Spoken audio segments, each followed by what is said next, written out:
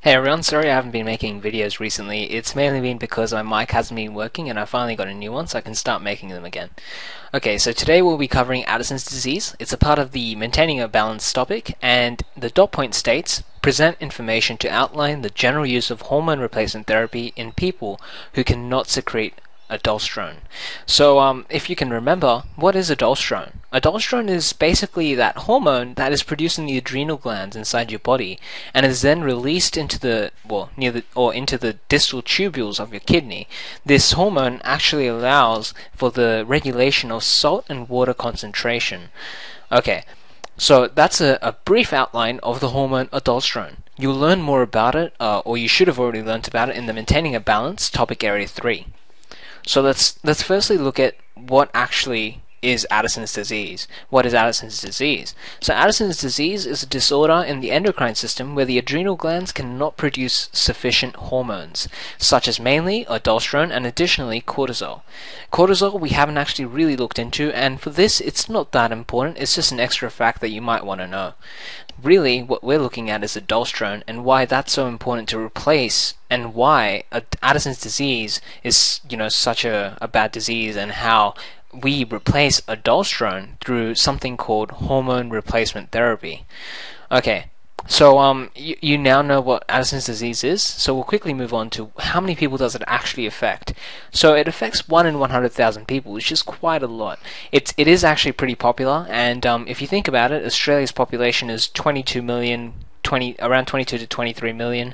So if you calculate it, it's quite a big number at the end. It does affect many people. Yeah, so there are some problems that people face with it, and that's mainly that without appropriate amounts of aldosterone, the body is unable to maintain water and salt concentrations effectively.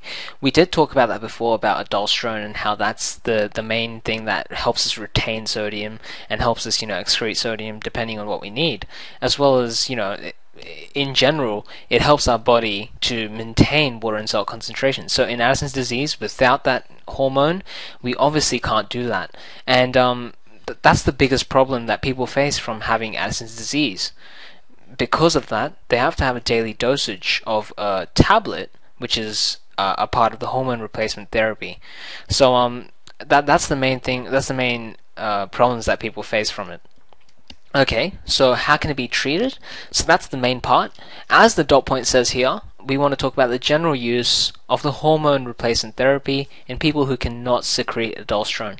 So we've defined what Addison's disease is down here. 1. And then we want to talk about the general use of hormone replacement theory. I'll call that number 2. And that's just going to be here. And lastly, we're going to be talking about, who cannot secrete aldosterone. We've already talked about it in general, so that's fine. So how can it be treated? It's done through the administration of medicine. It's an oral medicine, which is actually just a tablet, and it's called mineral corticoid tablets. So in your essays, in your responses, or even in your dot point summaries, I recommend you put that down somewhere, because it is important to know the scientific name. And it's just literally, it's just a tablet that you take once a day, or depending on what the doctor has told you, and it helps replace the hormones that the body normally doesn't have enough of, such as aldosterone and whatnot, because of Addison's disease. That is really the general use of hormone replacement theory or therapy. And moving on, there are some advantages of this hormone replacement therapy or theory.